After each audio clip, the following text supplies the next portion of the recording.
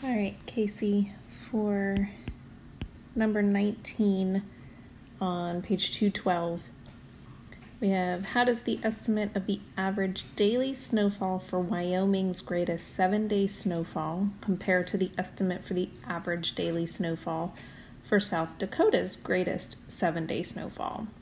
So if we look at the chart for Wyoming, it says in those 7 days, there was 84 and 5/10 inches of snow. So we'll look at that first. We're going to estimate, and we want to find a number that is going to be divisible by 7. Okay, we are estimating, so it doesn't have to be exact. So I'm going to estimate 84.5 to 84. And we're dividing it by 7 because it's the 7 days worth of snow, but they're asking about the average daily. So we have to find out about how much snow there is per day. So then I'm just going to divide. 7 goes into 8 once. We'll subtract. 7 goes into 14 2 times. So for Wyoming, I'm just going to put W so remember, there's about 12 inches of snow per day. So now let's look at South Dakota. South Dakota is 112 and 7/10 inches of snow for those 7 days. So I want to again come up with a compatible number, something that I know is going to be divisible by 7. So I'm going to choose to use 140. And again, dividing by 7. 7 goes into 14 2 times. Bring down my 0. Obviously it doesn't go in, so it's about 20, and this was South Dakota.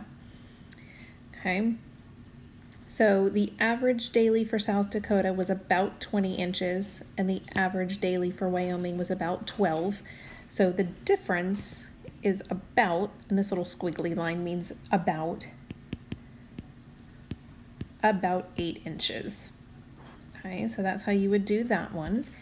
And then number 20 says the greatest monthly snowfall total in Alaska is 297 and 9/10 inches. This happened in February of 1953. Compare the daily average snowfall for February in 1953 with the average daily snowfall for Alaska's greatest 7-day snowfall, again using estimation. Okay, so let's work first with the numbers that are in the problem, and then we'll use the numbers from the table. So it says there was 297 and 9/10 inches in the month. So I'm going to estimate the days of the month to be 30. And again, I want a number now that's divisible by 30. 297.9, I'm going to estimate that as 300. And then 300 divided by 30 is 10.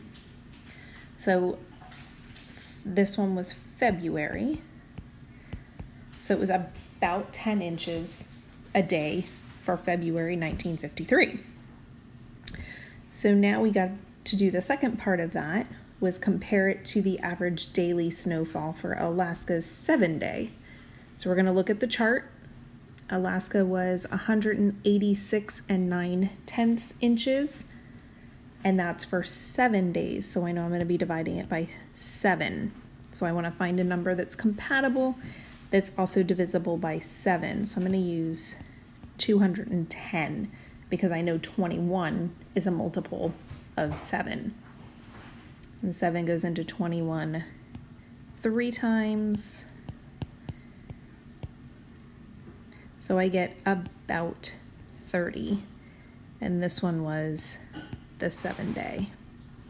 Okay, so then it says to compare, so we want to find the difference. So if we have about 30 minus the about 10, we come up with about 20 inches difference. So that's how you would work out number 20.